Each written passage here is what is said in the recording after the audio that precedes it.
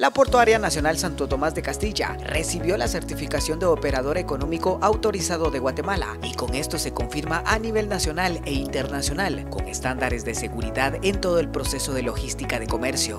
Con esto, Guatemala cuenta con 91 certificaciones. Además, EMPORNAC se convirtió en el primer puerto del Atlántico que es certificado bajo ese entendimiento, que como tal incrementa la competitividad del país. Actualmente, según informaron autoridades de la Superintendencia de Administración Tributaria, 10 expedientes más están en proceso de certificación. Diario de Centroamérica. Las buenas noticias también se cuentan.